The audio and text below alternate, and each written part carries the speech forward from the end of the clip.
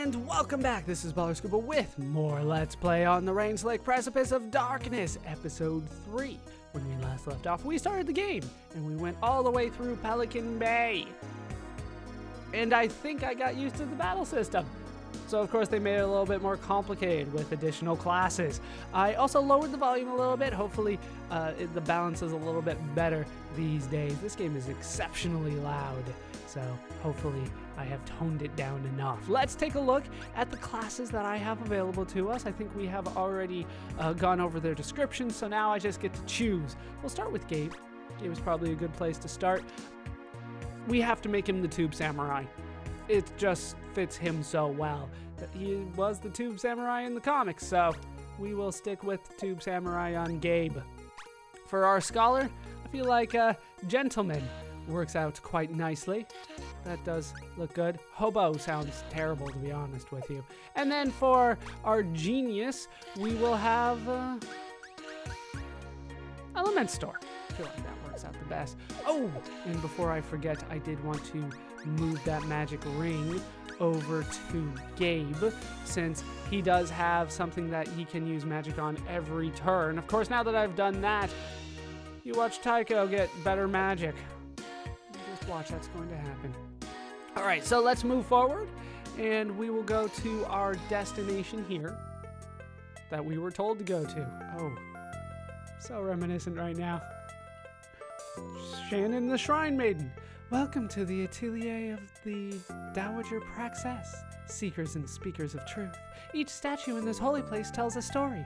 If you would understand the sacred rites of the seamstress and the power she is willing to bestow upon the humble possessors of her divine pins, enter. Wait, you have to be humble to use these class pin things? That might be a problem for some people that I know. I'm thinking of a specific person. What? I'm the humblest. I've mastered the elder art of humility. There we go. A form of humility so subtle and advanced that bragging about my humility actually increases it. It just meant that you have to own a class pin in order to use it. Sorry, I was just trying to maintain the proper sort of ruined temple atmosphere. Yes, well, thank you. It was great. Gabriel nods with tremendous energy. Totally, it cranked up the ambiance for reals. Explore the Atelier to learn more about the various classes that you can gain and use in your quest. When you're done here, head back to the Starling Development's detective agency. It'll be fun. I am interested in these classes. I feel like I don't know much about them. Oh, I bet it's the statues. All right, so let's take a look at this Tube Samurai. I just realized. Oh, there's the Tube Samurai. It's the statues. Statue of a Tube Samurai. When the seamstress was still quite young, a wandering samurai visited her village. Inspired by the samurai's supreme mastery of self and intrigued by the mystic cylinder at his side, totally not a wrapping paper tube, the seamstress set out on a journey of enlightenment. She climbed tall mountains. She withstood the pressures of pounding waterfalls. She listened to both the young and the old. And then, when her journey was done and enlightenment had been achieved, the pin of the Tube Samurai mysteriously appeared on her robe. Like it's a merit badge. Followers of the Tube Samurai practice a highly disciplined form of physical combat. Through the use of various stances, they can boost their capabilities. Great care should be taken in choosing the best stance for each situation. Great. I'm gonna screw that one up.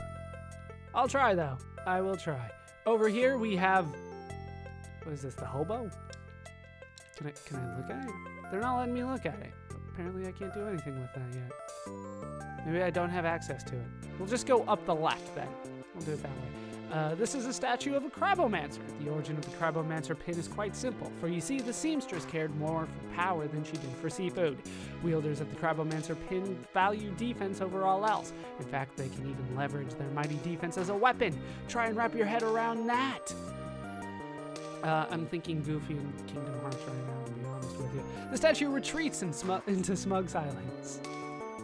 So they're very defensive. No, I said I was going to go up around the left first, didn't I? So we're going to stick to that. A statue of a gentleman. A piece of advice. If you see a seamstress of the Dowager Praxesse, and you try to open the door for her, and then she says that she's got it, she's kind of a sorceress or whatever, so doors aren't that big of a deal, But you just stand there holding the door open in a sort of a smug way, and you make her repeat herself. You should start running because she's probably going to turn you into a pin.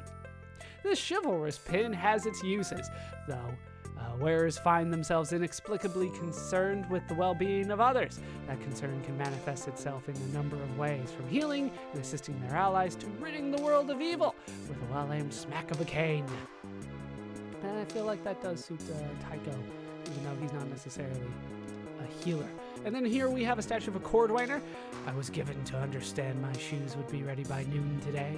The seamstress.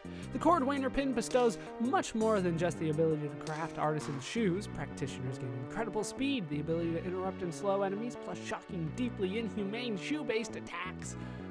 That actually sounds awesome. I'm gonna want to have a cordwainer now. And the statue of a slacker. The slacker pin began its life as the seamstress's son, Josh. Year after year, she urged the slacker to follow in her footsteps, or any footsteps, really, or do anything. Year after year, he refused as he wallowed in his own self-indulgent idleness.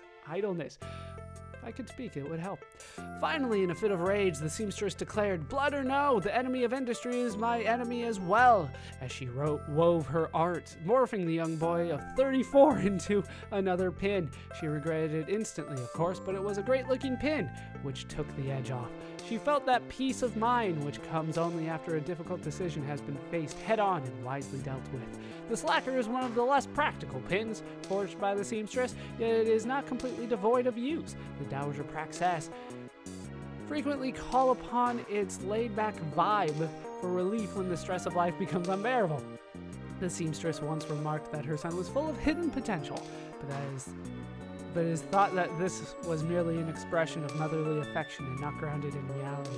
I bet it's one of those classes that I have to level up to an insane degree before it becomes useful, and then it becomes the most powerful thing in the game. I'll go ahead and spoil it. I'm thinking it's Onion Knight from Final Fantasy III.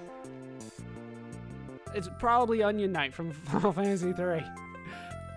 Japanese 3, not the one with Terra, the one with Onion Knights.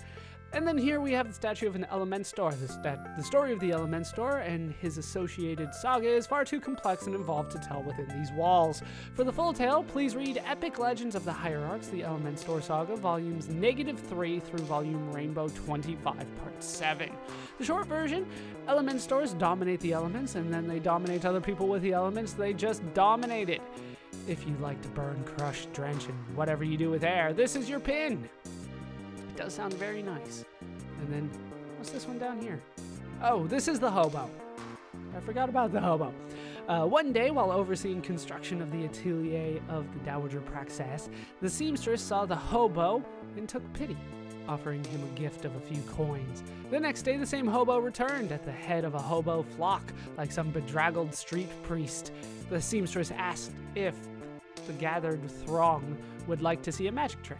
And when they said yes, she transformed their hobo pope into a rustic pin. This seemed to satisfy their appetite for tricks. Use of the hobo pin is frowned upon by the Dowager Praxesse, but those who can endure its unique character will find a strong brawler unbound by the normal rules of engagement. Among the hobo's many feared techniques is its ability to inflict hoboism, a wasting disease that devours enemies bit by bit. So, I feel like if I had like a dedicated healer, the hobo could be practical, especially on Gabe, who's already kind of a brawler himself. But I don't know. And then this one still does nothing. Is there anything up the stairs? How'd you get up here? What? How did you get up here so fast? I ran all the way up to the stairs. The maiden shrugs. I was way into track at Shrine College. Interesting. We do have more to go over. We have an apocalypse. An apocalypse faced the seamstress, but he knew he could not win, for he had seen his future as a cute and stylish pin. Tycho Eluctor Brahe. The rhymer. The apocalypse is the perfect pin for patient practitioners and proponents of powerful potentialities, stacked prophecy upon prophecy, and when the day of judgment finally arrives, your enemies will fall, and you will have been right all along. The statue coughs nervously. Can't do anything with that one. There are some that I can see but don't have, and then there's others that they're not going to let me see at all. They have to be rebuilt, I guess, when I get the pins. If you can fool yourself, you can fool anyone, the seamstress. By now you have heard many tales of her vanquished foes, but there was one opponent more wily and intractable than any other, the seamstress herself. Her power of shaping and her deep enthusiasm for its use collected fractured identities in a persona which called itself the Delusionist. Eventually she got sick of that, focused for a moment, and expelled it in pin form. Removing the pin from her mouth, she fixed it to an incredible new scarf that she just got. The abilities bestowed by this pin may seem foolish, but the truly wise will come to understand the power of self-delusion. Because they don't know if that's going to be good for me or not. No idea. Statue of a diva, the seamstress, hated the opera. True story. Seriously? That's it? Yes. It answered. She went to the opera one time just to see if she still hated it, and she did. She determined that leaving out the front door would take about 3 more seconds than just turning the soprano into a pin. Guess which one she chose. Wearers of the diva pin value themselves above all else. Can the needs of the one outweigh the many? Sure. I don't necessarily know what to do with that. We got a farmer? Statue of a gardener. I guess not necessarily a farmer, a gardener. The seamstress came upon one of the gardeners standing in the middle of a wild field. She spoke then, saying, "My people once fought upon this very ground, brother against brother, father against son, all fighting for the right to tame the earth, and hoe and plant to their heart's desire. In the end, it was their blood that nourished this very soil." That's pretty dumb, the seamstress said. "Oh yeah?" the gardener spat, wetting the earth. "Basically," said she, and balled her fist. When she opened it, a pin stood upon a bomb. Those who take up the pin of the gardener become peerless masters of hoe-based combat, able to nick their opponent's shins and cause extensive bleeding. But it is their ability to sow mystical gardens that is their true gift. These gardens bestow a number of advantages, but be warned, only one garden can exist at a time. I don't necessarily understand that last part, but this is clearly either a reference to the first 2 games, or it'll be straight out of the first 2 games later. What do we have down here? These look particularly powerful. There's a 3rd story? I can't do anything with these. Are you kidding me? These aren't job classes, they're just like some of the best looking statues in the game. Fair enough, I guess. And here we can find a masochist. The masochist fought mightily against the seamstress, but it was all to no avail. The masochist's attacks were mighty, but they came at a cost, the mortification of his own life force. The seamstress simply dodged each attack, and the masochist defeated himself. The whole thing was pretty sad. Users of the masochist pin gain great strength, but at terrible risk. You wield it at your own peril. Yeah, hence masochist. Is this a lizard? Statue of a dino sorcerer. It is! While sojourning in the lands beyond the Praxian mountains, the seamstress found herself set upon by the dino sorcerer. I want to say dinosaur so bad. The last member of an ancient and primal people, the dino sorcerer, used the long-forgotten saurian tongue to change into terrifying lizards, long extinct. I feel like this is a reference to Chrono Trigger. Unfazed by the immense strength and size of her transformed assailant, the seamstress realized that the dino sorcerer's power came at a cost, a complete lack of control. Thus armed, the seamstress anticipated the dino sorcerer's every move and thus secured victory over her opponent. Wielders of the dino sorcerer pin have been seen to change into one of 3 forms: the sturdy Triceratops, the swift Velociraptor, or the mighty T-Rex. In hushed tones, there are those who say an even more terrible form exists, though none have survived an encounter with the first 3. I do like the sound of dino sorcerer. I'm trying to think what the last one would be. Is it something out of one of the Jurassic Park movies? Maybe out of the recent Jurassic World that I recently saw and was disappointed in? But either way, we're gonna head up and see what we have up here. It is said that these braziers will shine with a pure light once mastery of the class pins is achieved. I wonder what will happen when every brazier shines through. Not just brazier. Shannon, don't look at me like that. I wonder that too, and I'm going to find out. Seriously though, tell me. Shannon, maiden of the shrine, does not reply. So we will master all of the pins. That's now a goal of mine. I'll probably be doing it in bonus videos. I have a feeling it's not going to be so great for me to do it, you know, early on. It's probably easier later, is what I mean to say. Can I go up there? Can I look at that shrine? All right, I guess we are done here, and we will head out. We did get a little stockier out here, don't we? Oh, Uncle, in your letter you said there was something you wished to discuss. A shadow passes over Tycho's face.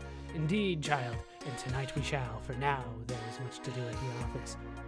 There is? Yes, there is dust on things, mind you, and I won't stand for it. But there's always. Tonight, then. Tonight. And Claire skips off, her massive wrench in tow. Ow. I'm not doing so well. Wait, did they change that? Did they change? How do I... Now I've already forgotten how to deal with that. Does it start?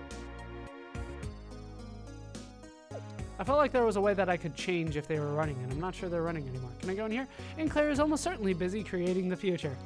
All right, can't go there anymore. Oh, did the element store thing go away? No. Okay, there it is. Fine, and I can go up, which is nice.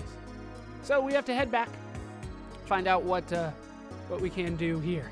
Upon returning to their ramshackle sanctum, the scholar and the brute begin a long and arduous study of the events that have recently transpired. It may be more appropriate to suggest that Tycho began a long and arduous study of the events that had recently transpired. Gabriel was thinking about getting a dog, or maybe a cat. Briefly, the logistics of giraffe ownership are considered. Several days pass in this way.